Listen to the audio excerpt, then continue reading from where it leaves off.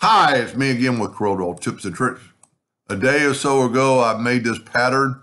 I didn't make this one. A viewer made it, and I love it when somebody tries.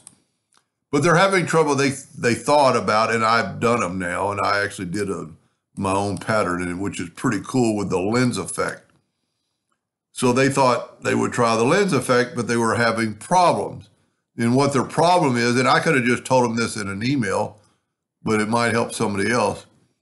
If you're under the lens effect and you select everything and then you go to lens and fisheye, it's going to come up too many objects selected, even though there's just two objects.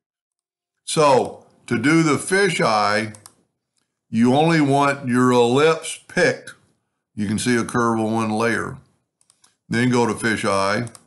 We're actually going to go to 200 and then say okay. And then freeze it, and you can move. And there's so much going on. There's so much bits and pieces into this drawing that it actually takes a little bit of time for my laptop anyway. Yours might not be that light.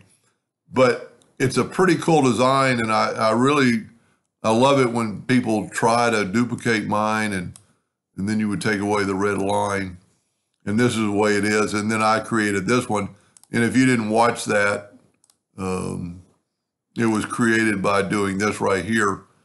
And I'll try to name this part 2 so you can follow along. Anyway, hope that helped. Thank you for watching.